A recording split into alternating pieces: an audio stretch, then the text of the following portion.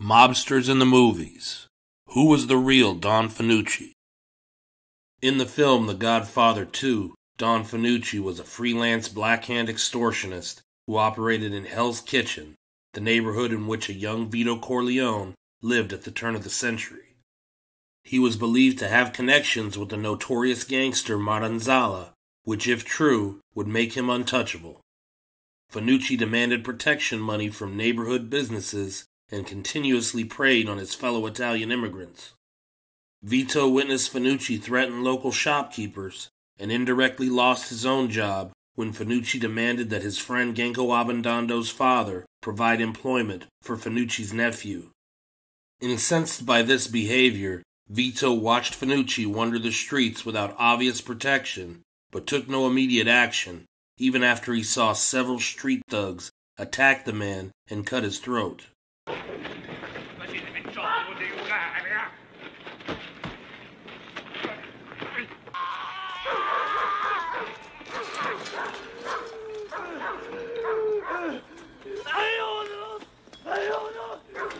The wound was not fatal, and Vito notes as Fanucci runs away that he holds his fedora under his throat to prevent blood from staining his signature cream-colored suit.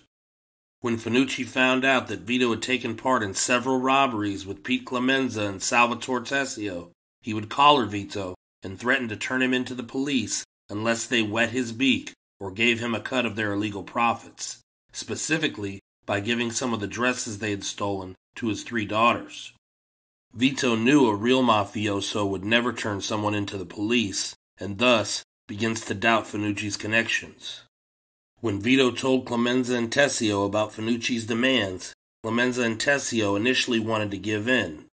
However, Vito, suspecting that Fanucci didn't have any muscle behind him, persuaded them to only give Fanucci $100 of the $600 that he demanded. When Vito next met with Fanucci, he offered only a fraction of the amount demanded, $100 of the $600 Fanucci expected. Mi pare che ci sono 400 scudi sotto il mio cappello. Fanucci was impressed with Vito's courage and offered him work. Vito interpreted his ability to lowball Fanucci as a sign of the latter's weakness, thus confirming his suspicions of Fanucci's vulnerability. Vito followed Fanucci to his apartment down the street and prepared to execute him. He grabbed a gun he'd hidden away in a chimney, wrapped a towel as a makeshift silencer to muffle its report.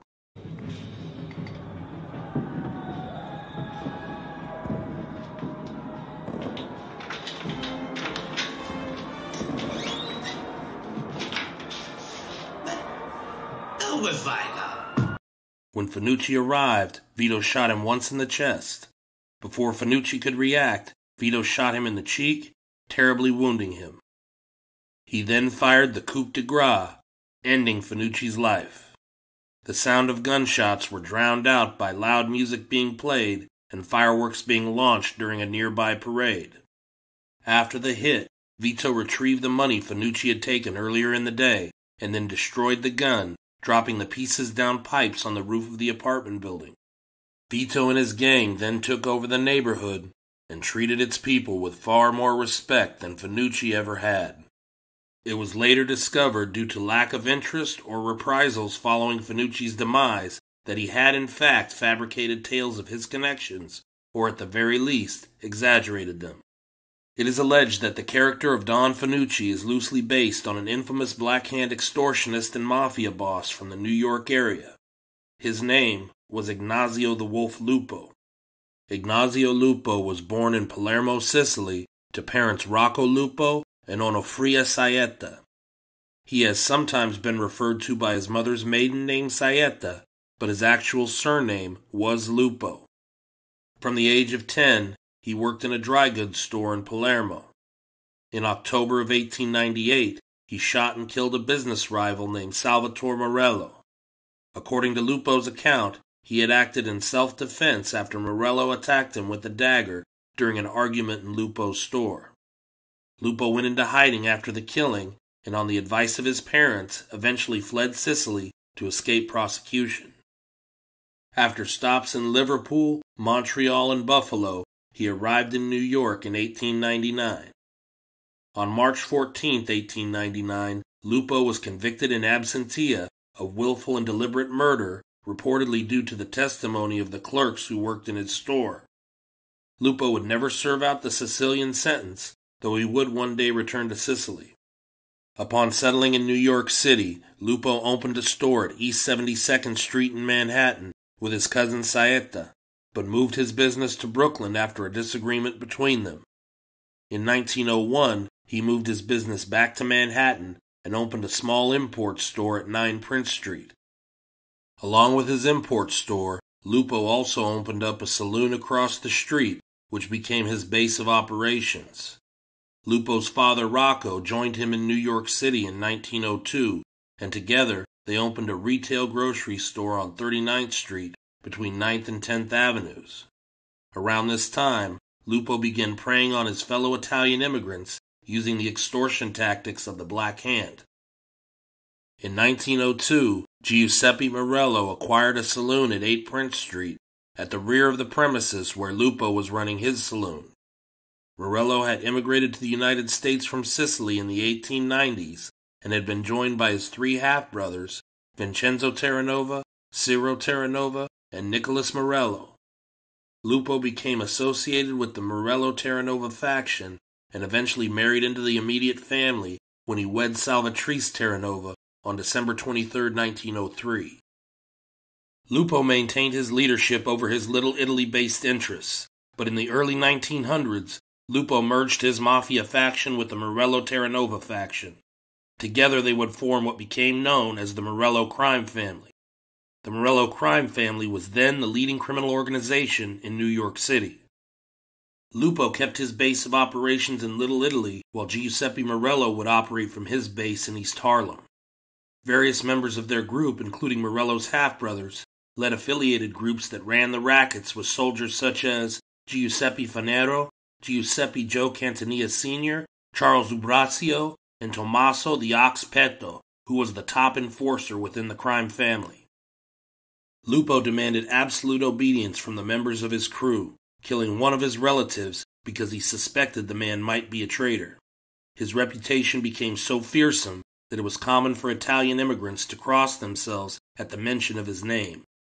Suspected of at least 60 murders, he was not caught by authorities until 1910, when the Secret Service arrested him for running a large-scale counterfeiting ring in the Catskill Mountains. He would be paroled after serving 10 years of a 30-year sentence. A few years later, he was forced into retirement by the emerging national crime syndicate led by Lucky Luciano. While there are definitely some similarities between Lupo and Fanucci, the differences are far more resounding.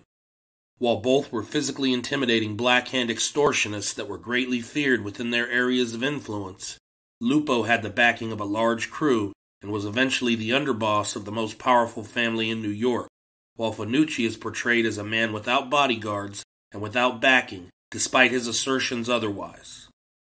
Both were extremely violent, and their personalities projected such force that most people respected and feared them.